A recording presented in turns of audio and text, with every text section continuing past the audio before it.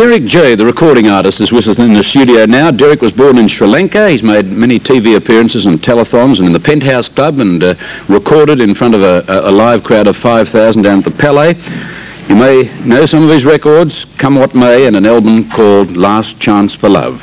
Would you welcome, live in our telethon today from Channel 7, DERRICK J. Great discovery of ours, has become a very popular person right around Australia, DERRICK J. We got on the show, they're one of our most popular artists that we've ever had on in Melbourne today, DERRICK J. A lot of ladies like him. And sells thousands and thousands of cassettes. This is our first music act for the week, and what an act too. We had DERRICK J on the show a couple of weeks ago, and the phones went berserk. And letters. Love DERRICK J, got lots of mail about him. No wonder you're so popular, Derrick. Thank you for that. DERRICK J, one of our most popular regulars, artist-wise, is DERRICK J. Name's been everywhere. Can I introduce you to DERRICK J? I really love him. He's a really nice person.